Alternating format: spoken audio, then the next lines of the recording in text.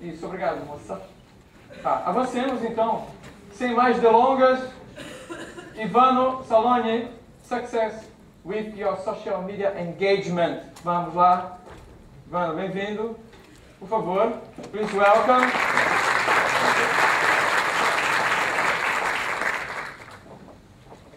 You know the rules?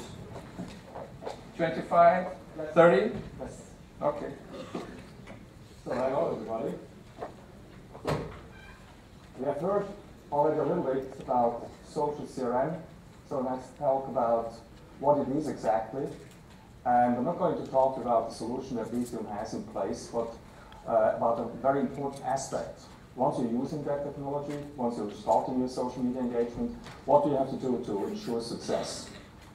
So basically, it's really cool if you can do business by using the community for word of mouth, helping each other, finding solutions, finding buying decisions. If that is taking place, that's great for our business. There's even a kind of a formal definition of social CRM is by Paul Greenberg, which you can read behind me right now. But talking about to ensure social success, I want first to go through the agenda, what I'm covering the next 20 minutes, 25 minutes. So one of the questions that always comes up, where shall we start as a company if we start a social media engagement? Second one, now from our best practice, what works and what does not work? There are some clear facts there, which I'm going to share with you. Then some key elements to ensure the success in your social media.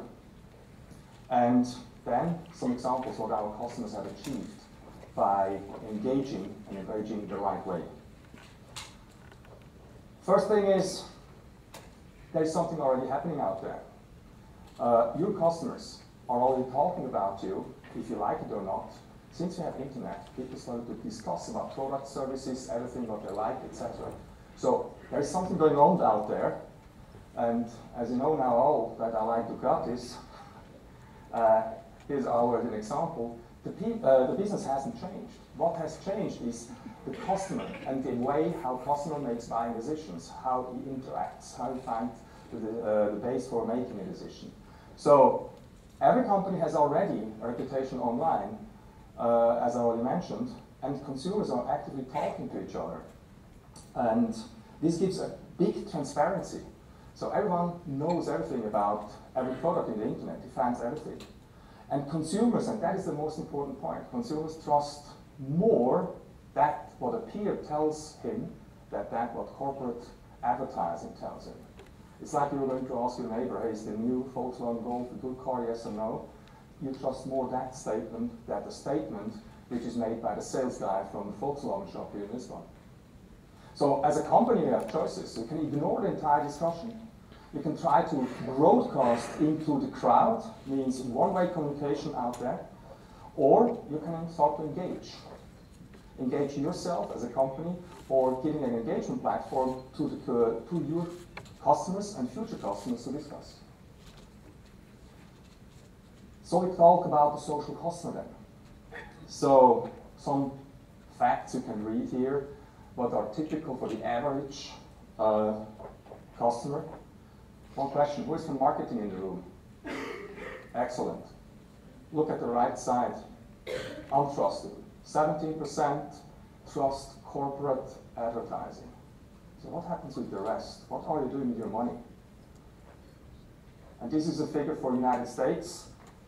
And the same figures, analyst said European figures are even lower. So here is a big issue. We're talking about that also. From all internet users, 98% use the internet to find a buying decision. So they go there, look for information before they buy something. So let's talk about the business needs. What I hear, my colleagues hear pretty often, are statements like this. We want to have a social media presence because all our other companies and all companies are doing it.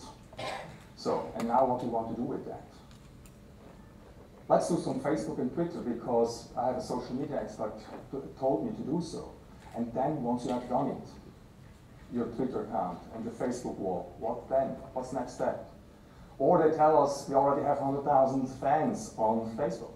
What are you doing with these fans? They are there, waiting for something. What are you doing with those? Are you engaging with them? That's are the key questions you have to ask yourself. So first thing, if you do talk about business and social media engagement, this is not a Me Too exercise because my competitor is doing the same thing. It has to do with a very straightforward reason. It's all about business. We are engaging in social media to grow revenue, to reduce cost, or to find new ideas for new products, new services, or improve the existing ones. That's the reason. And with that in mind, we have to start this journey in social media. Therefore, we ask these questions, or pass these questions to all our prospects and customers. Did you ask yourself these questions? What do you want to achieve with your engagement? Why do you want to achieve it? And how you want to achieve it? Sometimes it's pretty hard to find an answer to those. So, and then the next step is, once you have answers to this question, is where to start. There are so many possibilities where to start. And let's go through that point a little bit. Perhaps an invitation can give you this information here where to start.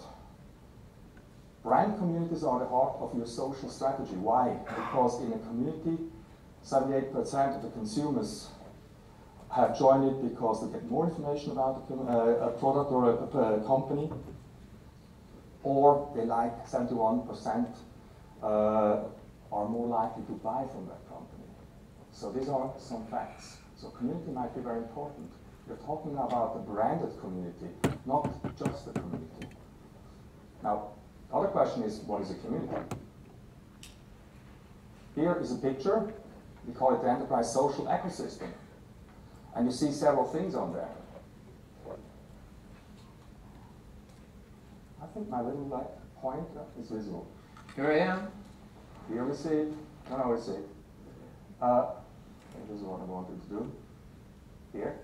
This is a community consisting of forum, blogs, ideas, knowledge base that will basically provide to you as customers, which resides in your portal. Then there are other areas, social networks here, where you can participate. You don't own Facebook, Twitter, etc., but you can participate. And some other areas, other forums and blogs. A key message to take out of this slide here is all about search engine optimization. The most transparent thing versus a search algorithm of any kind of search engines, Bings, Yahoos, and Googles, is not Facebook, it's not a blog, it's not a tweet, it's not Twitter, it's a forum with a lot of activity. This is the most transparent thing. What we want to have is being number one on a search result, not on page 3 and 4, etc., page 1, so that we can ensure that the landing page, when somebody clicks the link, is inside the area which is under your control, your domain, your portal, and not outside, because then you probably have already lost the prospect. That's hard fact. So to ensure success, social is not just another channel you're going to use to communicate to the market, because it is the customer that has changed his attitude. So it's not another way how you can talk to the customer. It's not like he wants to listen via Facebook what you're saying. It's another way how he's finding his decision. So this has an impact also to your own structure in your company, that you have to change a few things when you start to engage. There's a social media journey. We're still talking about the starting point. So we have stage 1, traditional, again, to the marketeers. We see sometimes that people try to use old school marketing and bring it onto the internet by just using another vehicle to transport a message. I'll show you some examples afterwards that this doesn't work. This is not the way how to do it. Then there's experimental stage, operational, but what is behind it? It's that. Starting with listening might be something. Listening is not very active, it's just listening. What is your position in the market? Who are people which are talking about you? What are they talking about you? Perhaps you have a Facebook page to see first experiences. Or stage 3, where you have to have your own branded community. So you put at disposition a community for the interaction between your prospects, customers, and yourself. Or you're connecting it, stage 4, with existing business processes. like e-commerce, like your support chain, etc. Or also integrated with systems in the back end like CRM, etc., where you have fully connected, fully meshed scenario. Some now key rules and experiences. Social media, social web, is driven by influencers. Means people which say something and other people which are listening to it. And these influencers, they sometimes are called brand advocates. You hear the term super users.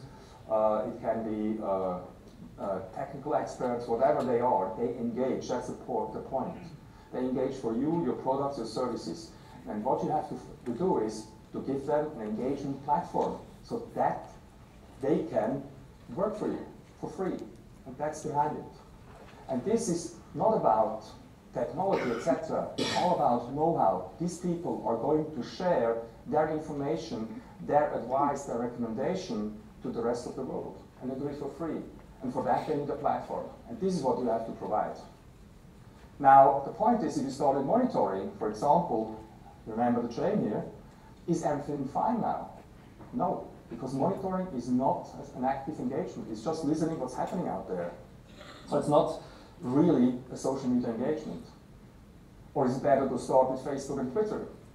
Which sometimes happens. But you have to consider a few facts. You can say, okay, Facebook is huge, let's go there. Network is great, perhaps we have an advantage. So we go there where the fishes are. The question is, who follows you on Twitter and why? On Facebook? That's a big question. If you have somebody on Facebook on your wall, it's typically already somebody which likes you, which knows you, it's already your customer. But it's not the prospect out there you want to reach. Even if it's an organic, let's say, fan, because there are also fake fans or fans which have no value to you. You do a contest, then people have to click on your fan page, and then you have one click more. But what is the click worth for your business afterwards? That's a big question. So what are the benefits of having 100,000 fans on the page? I don't know. Nothing. If you don't do anything with them, if you don't interact with them, no business benefit. But if these are real fans, it might be the source where you find your super users, your brand advocates, and whatever specialists are required, which are then the super users in your own branded community. So there's another very famous man, Brian Solis, which just recently has posted that in his blog. Like us, follow us, why should I? What is the benefit for me to follow any brand? That's a big question. There must be something of interest for a person to follow. And as I said, not a contest, that's not the reason to follow. It must be something more, and a benefit, an advantage, etc. So the point is, do you know about how the customers are thinking about that, what they are expecting, what they get from Facebook? It's even worse. Again, marketeers, I'm addressing you. Billions of dollars are spent every year in this one-way communication in Facebook, which doesn't reach the people, because people stop to listen to you somewhere because they recognize it as spam. Imagine you are a fan on 20 brands, and then you have the feeds every day coming from every brand. Somewhen you stop looking at it, somewhen you're going to say, I unlike it. So the business benefit is not there. And this man here, Abraham Seidman, said, that's exactly the point. You have to enable the dialogue. Facebook is something sequential. Something new comes in, something old goes out of the screen. So there is no application in there, which allows an engagement where people can exchange information. That's the point. And there is where we provide solutions, not only there. So, where to start? What works and what goes wrong? Not invented by me. I read it somewhere in the internet, but I think it's very good. 3 sacred cows. If you start your own community, please manage it. You're there present with your own brand. So it's like your business card out in the internet. But this moderation has to remain flexible. So means if the discussion goes into another direction that you meant, but still using the wording that you allowed, etc., don't stop it. So if you start with the marketing approach and suddenly some questions come up like, my router doesn't work and my car has this problem, hence somebody that can help me, then allow this kind of support question and answer game. Don't stop it. This is the meaning of the first point. Second point, already mentioned, monitoring is a passive activity, no engagement. Third, start it on Facebook only might be cheap at the start point because it does not really cost something, because you have to allocate people to do it, but it is not an engagement platform as we have seen before. And I already mentioned it, again, a hard fact. 51% of people which like a brand are not coming back to that page. And there's more details in this report, and this is a hard fact.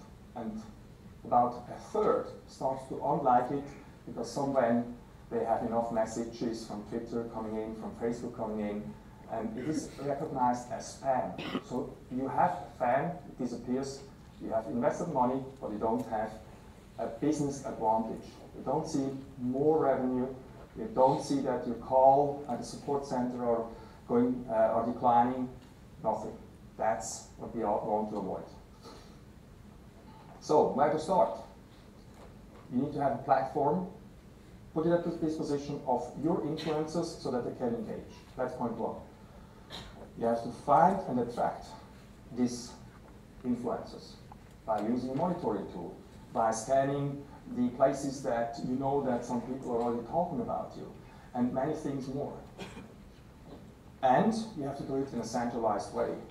You cannot manage at a certain point a presence here, a presence there, some Facebook here, some Twitter there, an own branded community, and everything is a silo. What is required is to have a centralized approach where you can manage your entire social media engagement from a central point. And once you have done that, then you have a good foundation to integrate with existing business processes like e-commerce, like support. Some rules here, I'm just explaining one. The first one because it gives you an idea why the super users are so important.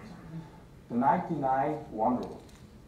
From 100 unique visitors in your community or on your forum, 90% are coming, looking for something, reading, and going away. They don't leave traces. 9% come from time to time and post. 1% are super users, brand advocates, technical experts, whatever, and are responsible for 40–50% of the content of your community. So, conclusion, without super users, no success in social media engagement. Without super users, no word of mouth marketing, because then it's again the company talking to the prospects. Without super users and technical expert, no call avoidance, because then it's still the call agent providing an answer just using another channel. This is not what we want. Some key elements to ensure the success. Again, I emphasize it, influencers are the core. These are the people you have to find, and this is the key element for success. Then, the question, why should they do that for free? This is why should they do that? What is the motivation to do it? A lot has to do with the gaming dynamics. Gaming dynamics like, I want to see my name on top of a hit list. I have more followers on Twitter than my friend Patrick. Phil has more business connections on LinkedIn than I have. This is something that everyone of us has inside, to be number one, and to show that you have a competence, and you want to share this competence with the rest of the world. So a rank and reputation system is part of the solution, and is very important. Because it's not only that, but there's a motivation for a person to do something more for free. It's also kind of an information to another person which says, oh, Phil has a high level in this ranking. He's a person to trust. He has already got so many points and awards from other people which are listening to him. So this is that what we understand on the rewards, reputations, and behind that are the gaming dynamics. So finding the influencers is key, success factor number one. Two, give them a platform. Here we have one of our examples of a tremendous story. Logitech is one of our customers. One of their super users has posted, perhaps you can see it, has posted since 22nd May 2006, so I mean 5 years plus, 45,000 posts. You can do the math yourself, how much this is per day. But we see a lot, because we have a lot of transparency of our communities we run for our customers. We see a lot of these people spending 7, 8, 9 hours per day, 7 days a week for their preferred brand. And I think Logitech is not so a sexy brand as Ducati would be, for example. So it is not about the brand or the service. Even if you say it's not a sexy item, a sexy topic, you have find super users everywhere. So number 3, it's not only about the technology used to establish your own branded community. It's also about the expertise, the know-how, how to bring a community from a day of birth to a success within a certain period of time. Forrester says 20% is technology, 80% is best practice and internal changes. Gartner says within 75% of all forums and communities launched die within 1 year. So there's a lot of negative experience there. And this is where we help our customers, just to avoid this negative experience. We have a complete solution, which is modular, which covers all these needs. We have proven methods to put it in place, not only from a technical point of view, but also then to take our customer by the hand and go through the start phase till we have a vibrant, very active community where you see the benefit. And for that we need a measurement and analytics tools which give us a deep insight to see what is happening in this community, who is talking, who is providing information, who is influencing, what is the sentiment, positive and negative of the discussion, etc. That are some key elements. So, what did our customers achieve? Cesar, I'm still in line? Time? Good. See again the picture here. So for all these stages, wherever you are as a company, in your social media engagement, we have solutions. So if you start with monitoring, we have a cloud monitor at this position. If you have a Facebook engagement only, we have a solution which gives you the possibility to add applications, contests, ideas, product discussions, etc., which you can manage. That's very important. Or we have a branded community. We have the technology, including the support, the seamless support of the mobile devices. We have heard it already from Tom Schuster. It is important. No way to limit the access to a community to the PC or the Mac at home or in the office. It has to be available always and everywhere. Next step, bring together social media engagement and existing business solutions you're having in place, commerce, support, innovation. And then, last step, mesh it also with your backend systems, CRM system, etc. And when all comes together, what we see here is how a community started to become alive with individual communication threads. We measured that with one specific real case over nearly a year. Then you have the big benefit out of that. And this is how a community starts from zero, from a real customer we have on board, and how this community grows. And that is what we want to achieve. It works, as I said, for all industries, for all kinds of topics.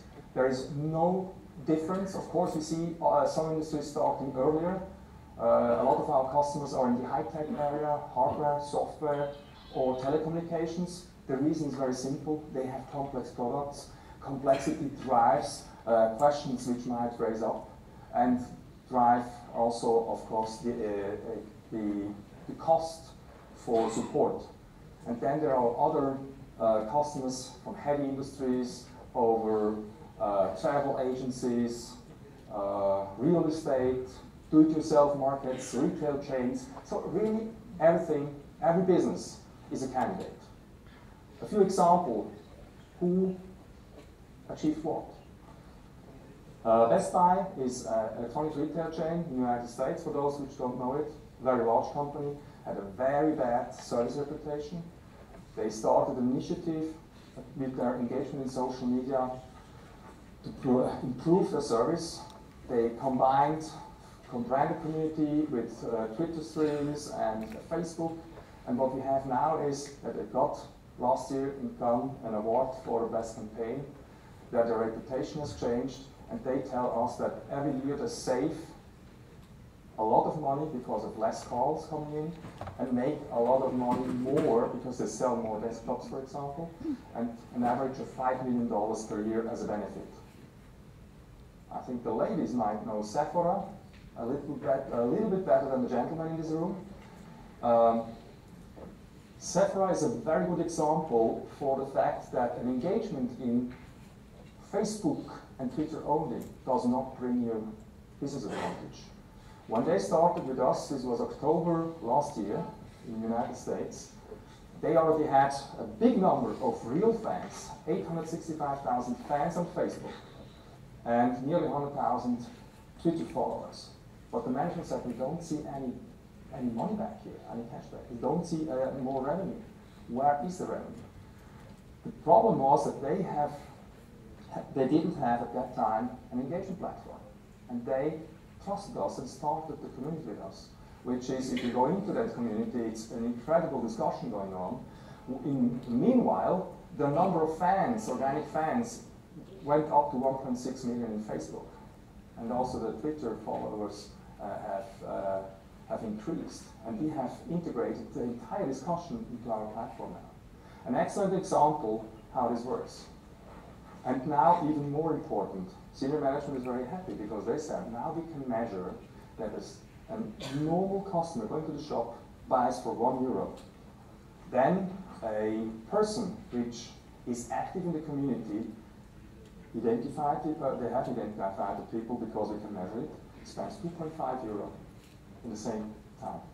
And the super user means the girls, typically girls, which are in there, as you can see, on average, more than 36 hours per week, working for free, giving advice. They are spending 10 times more. So, double benefit for Sephora. I think this is a great example how things are working.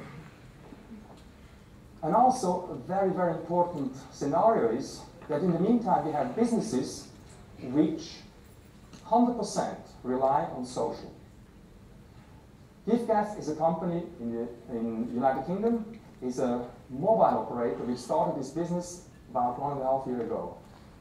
A very special business. They're selling services on mobile networks, and they don't have a help desk, and they don't have a shop. Everything runs over Facebook and our community, which are integrated. They grow 10% every month, net. In the meantime, they have over 150,000 customers, growing fast, and have 16 employees. Everything runs in the community. No help desk, no shops, no nothing. A very impressive example.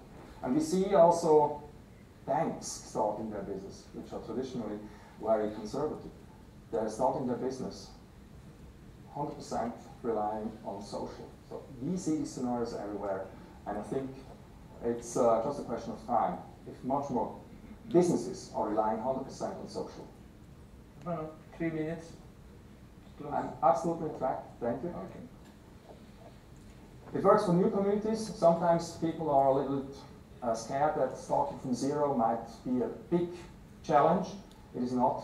Example, TomTom, at home in the Netherlands, started in March of this year. In the first 2 weeks, they already had 20,000 calls avoided, directly measured, because it was a question and an answer in the community, and that was it. Means they already had, in the first 2 months, the break even, and I think they're more than happy. So, summary, when it works, the social media engagement, then you cannot beat it. Because the voice of your customers and prospects is becomes the advertising. And the advertising automatically becomes the content in your community. And you don't have to care about distributing the content, because at the end, it's again your visitor which does the distribution of the content. So everything done by the community. Thank you very much.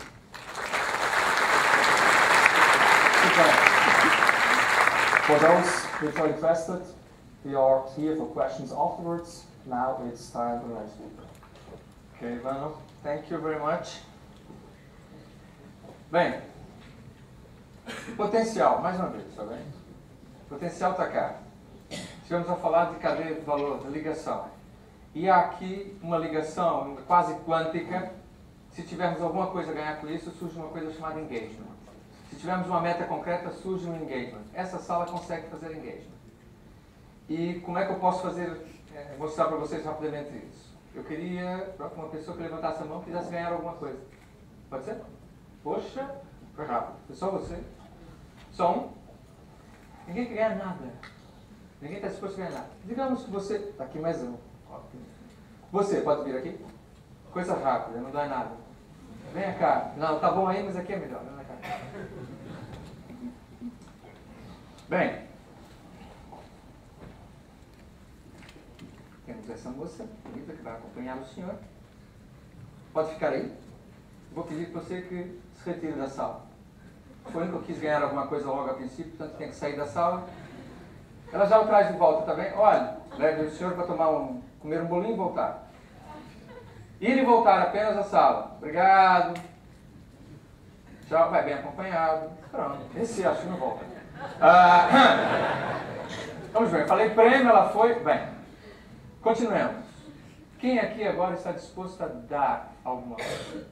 De 5% a 10% no serviço, num desconto, num produto, numa demo, possibilitar uma conexão e ajudar essa pessoa a ir, essa pessoa que está disposta lá fora a ganhar alguma coisa. Alguém quer dar algo, uma vantagem? Dá o quê? O que é que estaria disposto a dar? 5% de alguma coisa? Meu tempo. Hã? Meu tempo. Meu tempo. O seu tempo. Tem um custo hora, obviamente. Depende do seu custo hora. Quanto é que é o custo hora? 1.500, 2.000? Euros.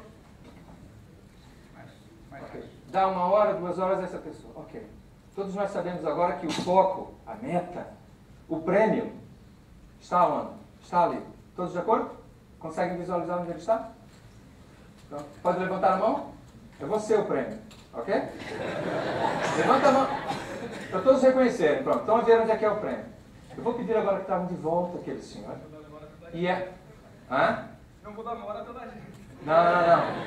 Eu peço apenas que dê esse prêmio e essa vantagem competitiva de ter vindo cá hoje, de fazer essa conexão com quem saiu. Você está disposto? Tá? Ótimo. Estamos todos de acordo então com isso, certo? Eu vou pedir para fazer entrar a pessoa, esse é o jogo mais velho do mundo. É o quente e frio. A pessoa que procura vantagem vai precisar de quê? Do nosso engagement para ela chegar. Certo ou errado? Ok. Quanto mais longe estiver, vaias. À medida que se aproxima, aplausos, sim, força, está quase. Quando chegar lá, festa na sala. Assobio. D'accord? Pronto. Pode vir até aqui, por favor? Primeiro eu não posso ir pelo café. Não, foi muito rápido. Se estivesse no timing certo, vamos lá. Não, pode vir até aqui. Conseguiu ouvir o que estivemos aqui a tratar ou não? Não, nem café. Nem um café, não, mas terá um café VIP a seguir a isso. Mas também poderá conquistar hoje uma vantagem. Essas pessoas que cá estão, tem uma pessoa que está disposta a dar tempo dela para si. Portanto, serviço, ou seja, consultoria, uma conversa profissional para você e para o projeto que tiver. Está disposto a ter isso? Só que para lá chegar, você vai ter que andar aqui e descobrir onde essa pessoa está. Agree? We have engagement here for you to catch the opportunity to gain, okay, for our offer of 5% or 10% of service. Okay, but you have to find the offer. And we, in this room, will help you to do that. Are you with us? Let's go. Walk. Você, anda à vontade. Hã? Pode começar por onde quiser, pode começar por aqui. A sala vai tentar ajudar. Engagement.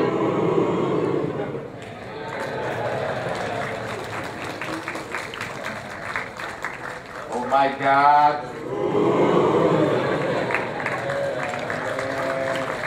Good. Yeah. Good. Toca a pessoa.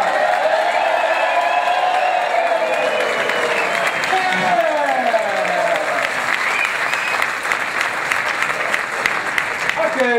Se isso não é social CRM, podem fuzilar o brasileiro. Engagement é isso. Não é só a questão da missão, meta concreta para lá chegar, mas essa quântica, essa energia que faz com que assuntos relacionados, conexões, deem um propósito e que todos entendam as regras, o caminho para lá chegar. Então, valeu a pena participar ou não? Cool. Falamos no final, então, da minha parte. Vá, agora quem é a seguir?